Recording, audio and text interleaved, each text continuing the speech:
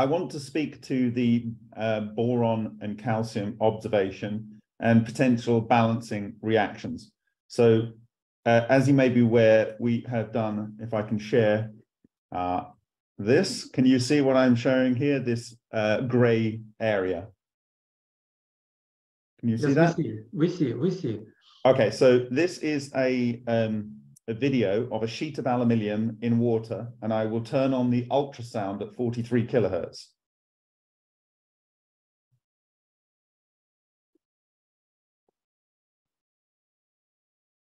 And within a few seconds of the sound starting, we get resonant interaction and the production of what was initially called two spots. And they find their locations, and then they stay there and they work hard in those locations. So ultimately, it ends up by cracking the aluminium in specific zones. So it's a very simple experiment. It costs $35 and takes about 20 minutes to conduct and learn.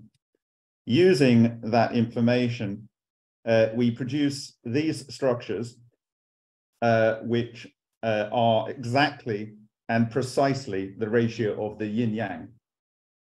Absolutely. Anyone can do this from 5 years and up. It's been replicated widely.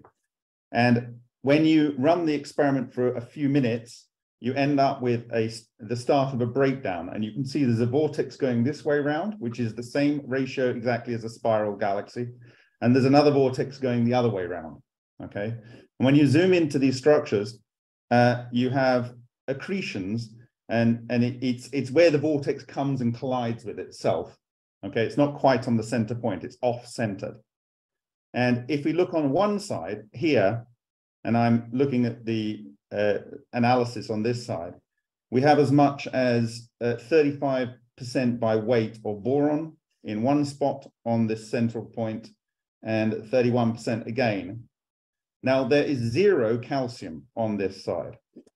On the other side, we have similar, the spot here, which is under here, this is the carbon tape. So I have to look at the closest to the center point, and it's off center. It's off center in a different way on the other side.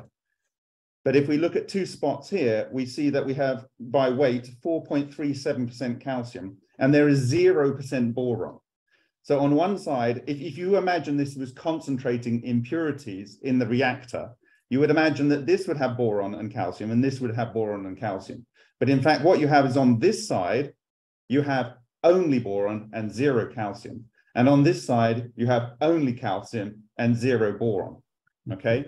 Now, if we look at the Parkhomov reaction tables, if we take the paramagnetic oxygen molecule and the paramagnetic aluminium, and we fuse them, we get isotopes of calcium with large net energy gains. And if we go and look at the fission of aluminium to boron and oxygen, we end up with large negative megaelectron volt gains. Losses rather. So what I'm suggesting, therefore, is that on one side, the vortex is assembling matter, and on the other side, it is dissembling matter. And therefore, unless you can separate the 2 vortex ends, you will not gain excess. You'll, in fact, have excess cooling on one side and excess heating on the other side, but the actual action occurs at almost infinitesimally small point, and the nuclei is transferred from one to the other. That is my point. So when you're observing, in this case, it's easier because we only have water, hydrogen, oxygen, and we have aluminium. And so the calcium is heavier than aluminium and needs oxygen and the aluminium. And the boron needs to fission the aluminium and leads to the production of the oxygen that comes on the other side. So I'm wondering if you are considering that these processes are balancing the reaction. I've observed this exact structure with the same exact proportions in Alexander Parkhomov's 225-day reactor. I've shared that widely at my presentation in ICCF 22. I've shared the exact same structure on a Marsa gas on a tungsten rod. I've seen the exact same structure on a vibrating plate in a palladium-coated vibrating plate. It's ubiquitous. and you tend to find that the heavier elements, so if you actually look here on the side where you're getting the heavier elements formed, we're even getting some silver, okay? On the side where the lighter elements are formed, it's much less. You're getting mostly carbon, nitrogen in there.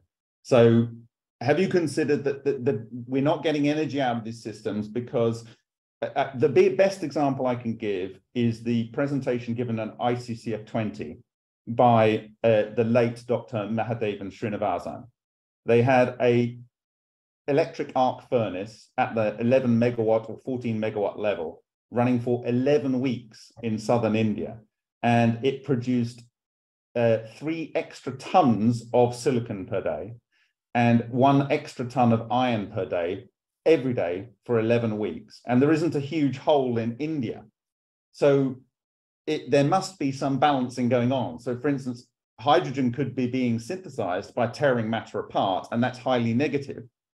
And carbon and oxygen are fusing together to form silicon, for instance, and that is highly positive.